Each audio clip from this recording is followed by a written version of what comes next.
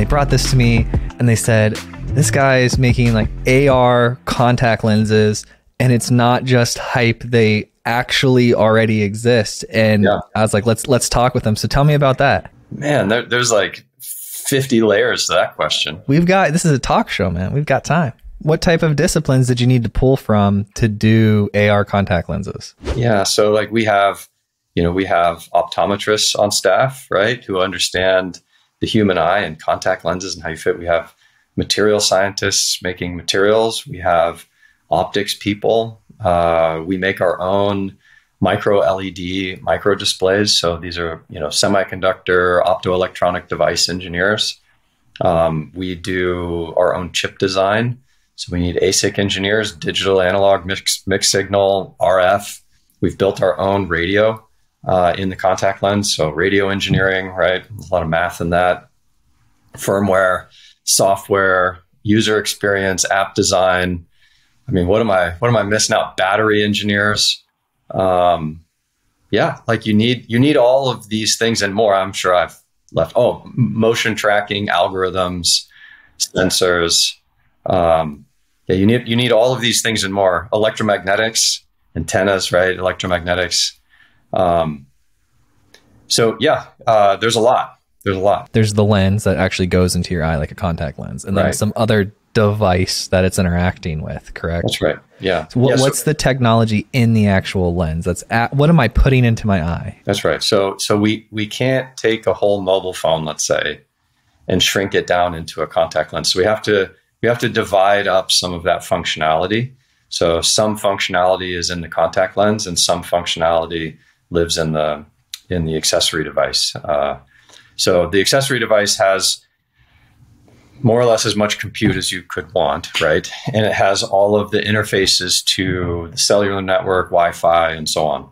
Those kinds of things are really hard to shrink down small enough to get into the contact lens. But the contact lens itself has micro batteries to power the system, along with a power management IC. So we've got energy in the lens.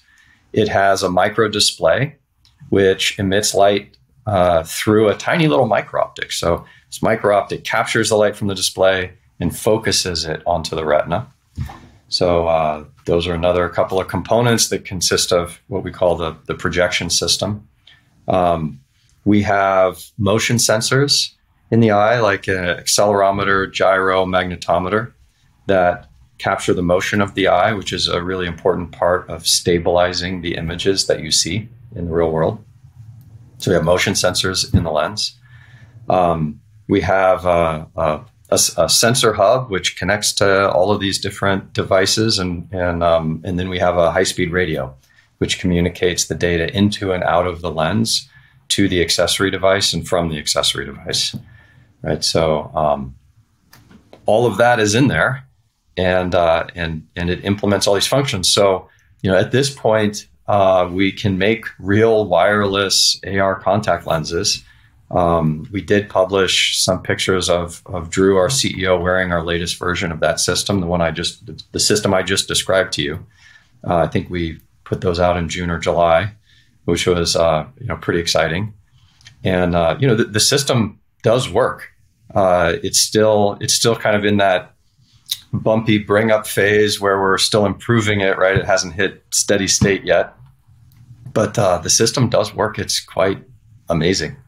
So I'm going to share this real quick. So if I put this in my eye, the display looks like this. That is, there's some other materials that we've put out that capture it maybe even more precisely, because I believe they were actually filmed looking through the lens. But, oh, really? What you see here is very much on point, right? So it's going to be similar. Yeah. I mean, that's what she's doing there with the ropes and what she sees, like, that's totally on point.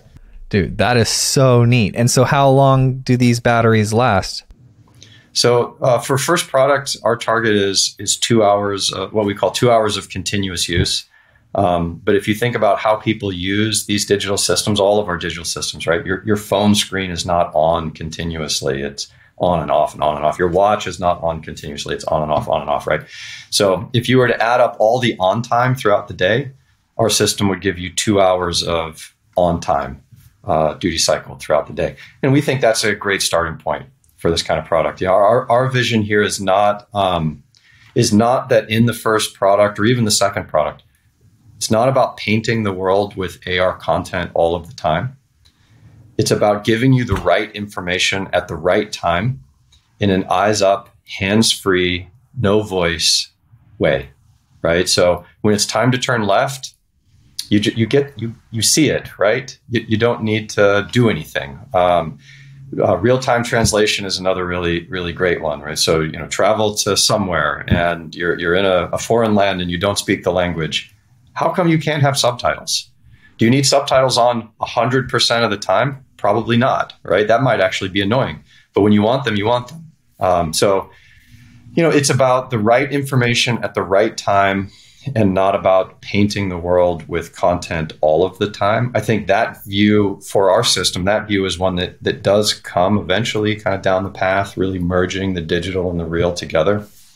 But our starting point, our belief is that simple at the right time is actually super powerful.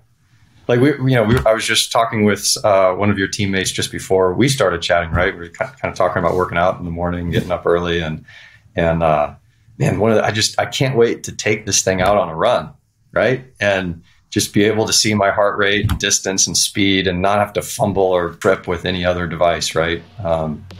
So yeah, right information at the right time.